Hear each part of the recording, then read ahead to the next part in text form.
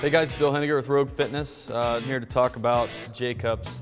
Basically, you're going to see this on every piece of equipment that we make. Infinity rigs, wall mount systems, R3, R4, S1 squat stand through S3, Y1 yoke through Y3. We did that so that you don't have to buy a bunch of different pieces of equipment. It can be used across our whole line.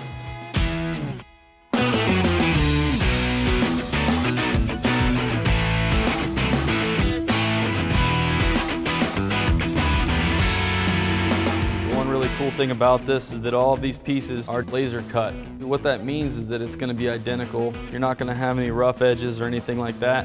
So originally there was a laser cut hole, laser cut hole, laser cut hole. Then we went back in and we've drilled and tapped each one of those holes so that it can receive a bolt.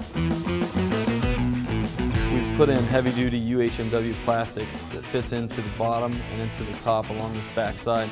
So as you rack the bar back in there, the barbell hits this surface, you're not going to damage the knurling of the bar. If you're going to spend more than $50 on a barbell, which most people are spending over $300, you're going to want to protect the knurl on there. Look for this as a sign of quality to have this piece in here. Like I said, you can take these J-cups and put them on any piece of equipment that we carry.